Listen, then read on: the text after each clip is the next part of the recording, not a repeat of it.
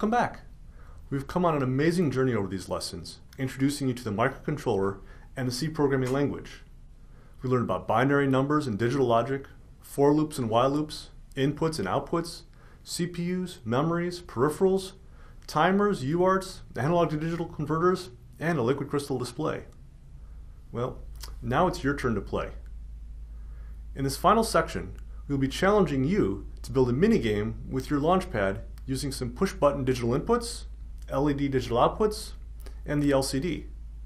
In the attached files, we provide you with the starting blocks to build a memory game that tests your ability to remember a sequence of green and red lights.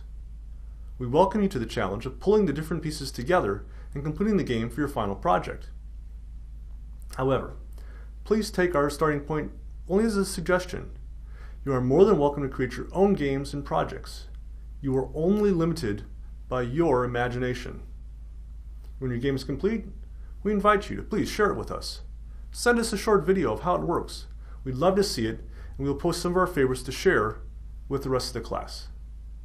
We can't wait to see what you'll do next. Thanks for watching.